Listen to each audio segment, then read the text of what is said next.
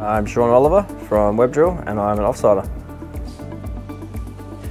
I didn't have a lot of idea of what the industry was like, to be honest with you, to start with. I learned a lot more as soon as I got on site.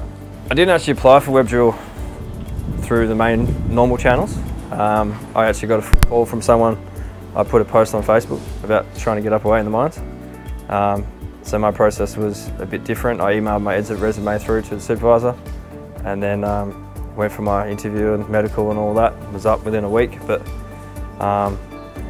most of the time obviously you're applying. I had applied for other jobs before that on the internet and Seek and all that sort of stuff, emailing things away. Leaving home to site, you're probably getting up early in the morning to get a plane for say 5:30, 6 o'clock, depending on where you are. So depending on where you live, you're up even earlier than that. You know, packing your bag and all that probably the night before, getting everything ready, trying to get a good night's sleep, because as soon as you hit the ground, you're at work. So that first day is going to be a very long day.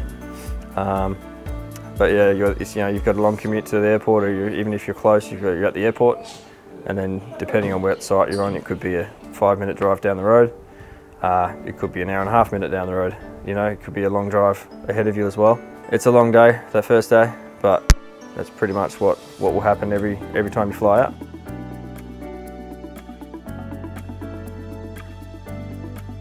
I'm pretty lucky. My partner's pretty good with me working away.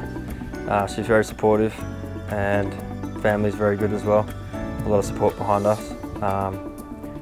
So initially it was pretty hard, but you know, especially with a young family and stuff like that, but we've kind of got used to the fact that that's what it is now. We're doing it for a reason, and we have our moments where it gets a bit tough.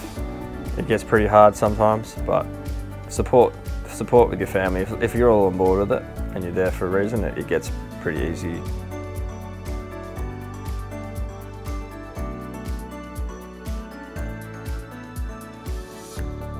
Your best bet is as soon as you're out that door, flick your mindset to work, because that's where you're at.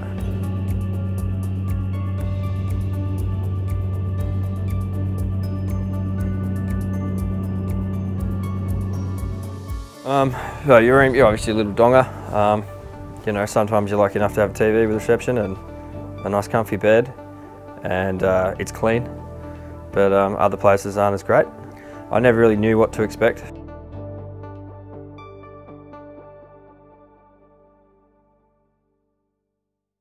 Oh yeah, you're up early, you know, quite early in the morning. Sometimes it's pitch black, you can't see much.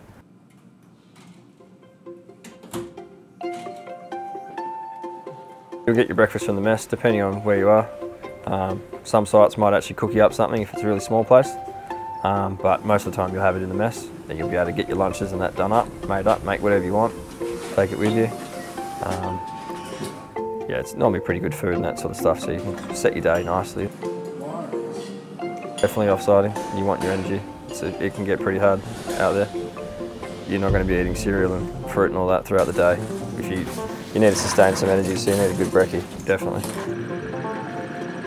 You'll basically, once you leave your room, you're sort of ready to go to work, so you will pack your lunch in the crib room, have brekkie, and then straight away you're in work mode. You'll leave to go to site.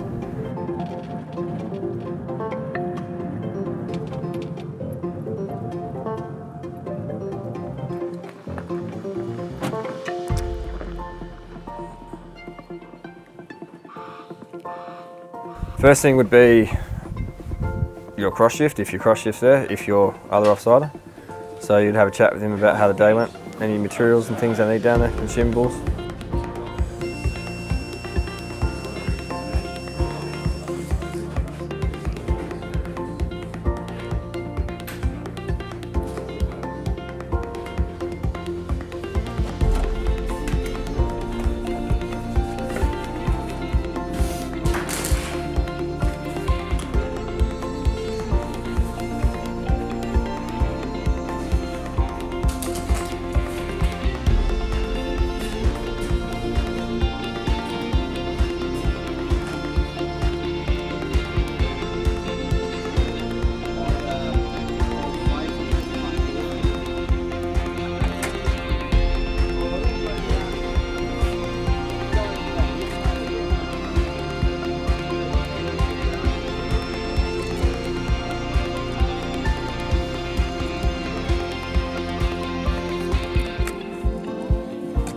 probably try and do your inspection on the ute, get that done, so your ute's ready to go underground. That would be your main priority, and just talk to your cross shift about any problems or anything that's going on. Apart from that, that would be the first thing.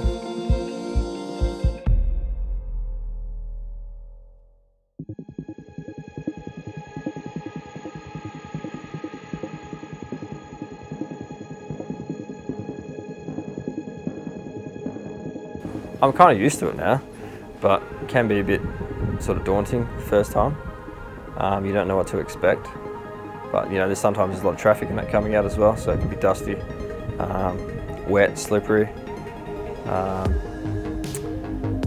Depending on where you are, it could be quite a small portal as well, so you could be in a quite small feeling sort of space. Other ones are quite big, so it feels a bit more open, but very dark, very wet, and yes, I'm used to it now.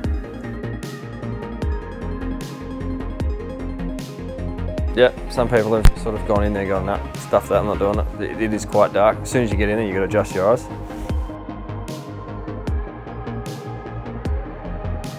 And like, I've heard people obviously being absolutely fine with it, and then other people freaking out going, nah, I'm not doing it, and back on the plane going. So.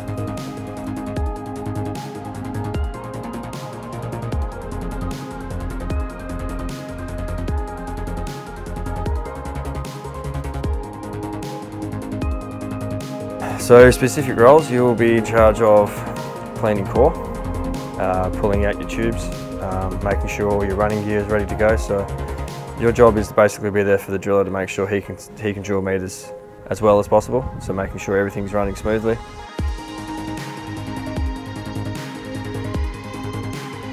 Making sure you've got everything you need down there for the day, because you don't want to be coming up and getting extra stuff, because that'll slow things down. You want to be able to get there and get the job done, get it done safely, but also efficiently. So you want to make sure you've got everything you need for the day. Your water bottles, you probably fill up your driller's water bottle. You'll make sure you are maintaining all of the gear, so all your back ends and stuff. You'll learn all this sort of when you get there, but making sure the rig's clean as well. That's a big one.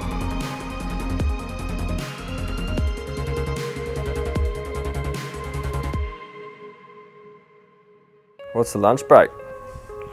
You are able to have lunch, but you'll find that you will try and eat when you can. So if you are pumping out the meters, you're not going to be stopping and having a break. You'll be working flat out. So whenever something does slow down, or you get a run that's quite slow, you try and grab a bite to eat, grab a drink. Your driller will probably look after you a bit as well, making sure you keep eating and drinking when you can. He'll let you know when the sort of a break's coming up most of the time, so you can eat and drink.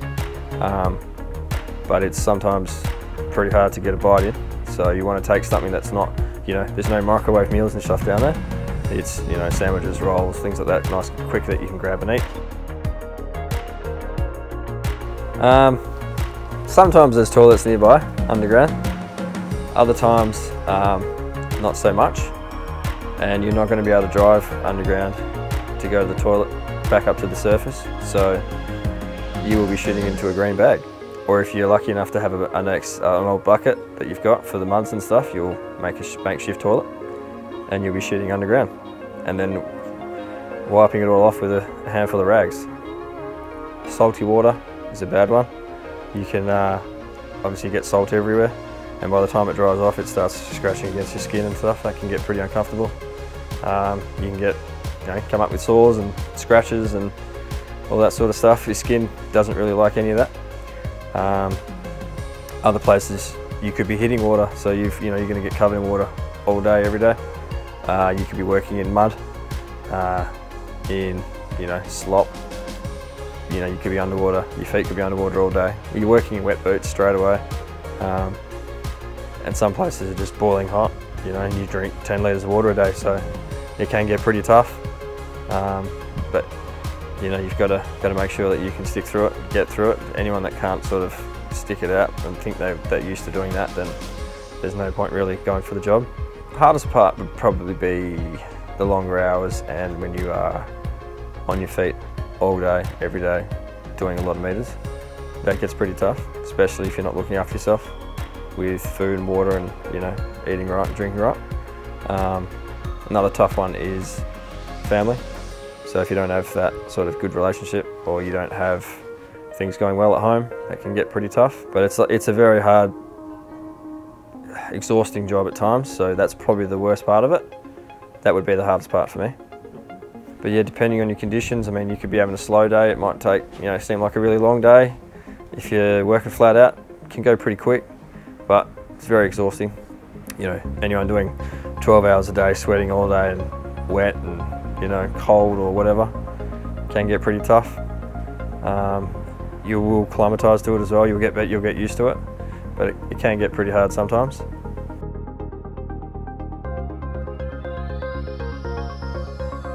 I suppose it takes you a while to get used to the fact that you're lifting weights every day, all day, and you're using muscles you didn't probably ever think you would use, especially on some of the angles you're on. And just because of the amount of things that you're sort of taking in and the information you're taking and on how to do your job better, it can get a bit stressful and sort of mentally frustrating at times. Eventually you do get there and you'll pick it all up, but it can get pretty tough. Definitely a hard job, probably one of the hardest jobs going, I would say. A lot of people said to me at the start, you know, it's a young person's job, or it's one of the toughest jobs going. I haven't seen any job that's actually worse than it, I don't think. You know, if you've got the grit and the determination to stick through it, then it's pretty rewarding too. Like it's, you know, you can have a really shit day and have one of the worst days ever. To get out of it and go to work the next day, you think, well, can't be as bad as that day. So, you know, it is a tough job, don't get me wrong, but I like it.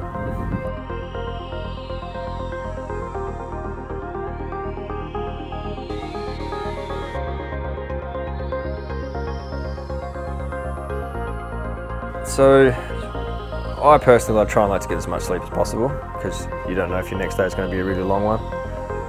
But that comes with the job, really. You have to push through it no matter what.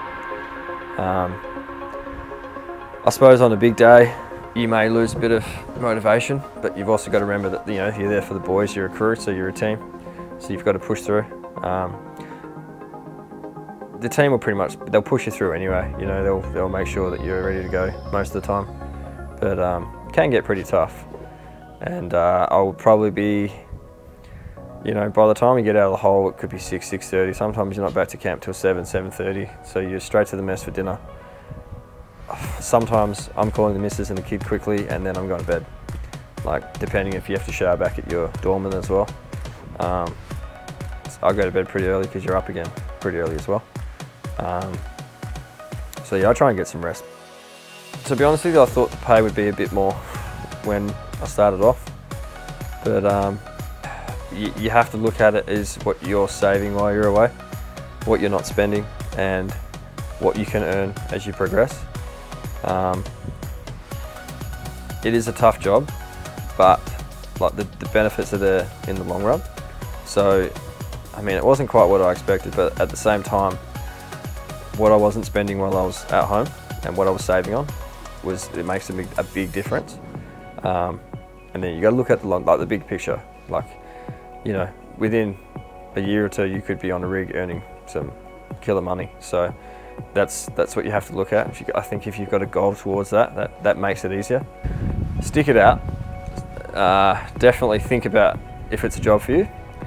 If you're not willing to put in the long hours and bust your ass, then I wouldn't bother. You will get, you know, you're going to have shitty days. You're going to be wet, you're going to be cold, you're going to be hot, you're going to be sweaty, you're going to be stinky, covered in shit. If you're not willing to do that day in, day out, then it's not a job for you. But if you think you've got what it takes, then like give it a go and stick at it. Like, you'll have days where you want to quit, but don't. Keep going, keep learning, and it does get easier. But make sure you know it is something for you to do, because like once you're here, you got to do it, and definitely really think about it if it is a job for you.